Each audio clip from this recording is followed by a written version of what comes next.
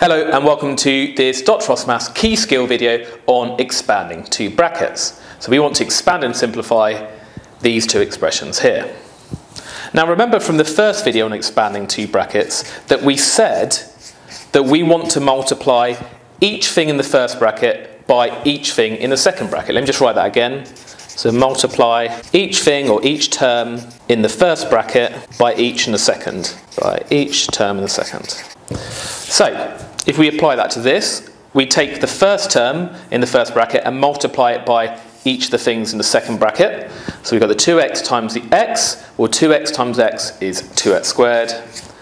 And 2x times minus 4, well, positive times negative is negative, and the 2x times the 4 is just 8x.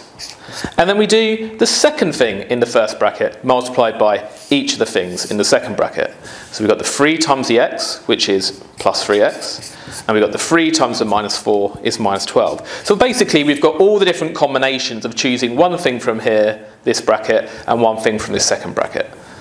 And if you've got two things in each bracket, you'll end up with 4 terms. And then we can just collect like terms. So this x squared term, there's no other x squared term, so there's nothing we can collect it with. So the 2x squared just stays a 2x squared. However, look, we've got an x term here and an x term here. If I just underline those to make it easier to collect.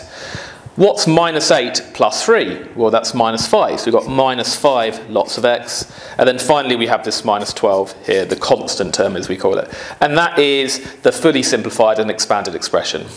What about the second one?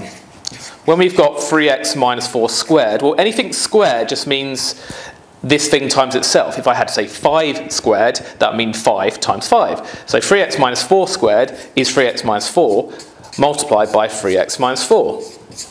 So we write out the bracket twice, and then we can do the same thing as above. We do each thing in the first bracket multiplied by each thing in the second. So let's do the first thing in the first bracket multiplied by each of the things in the second.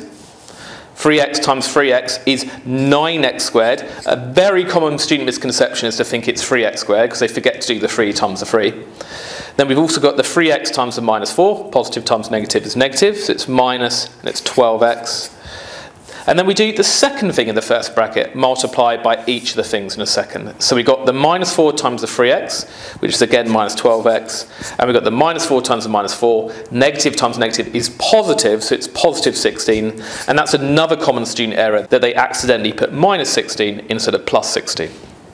And then let's collect like terms. There's only one x squared term. But minus 12 is just minus 24. So we've got minus 24 lots of x. And we've got that plus 16 minding its own business at the end. And that is the final answer.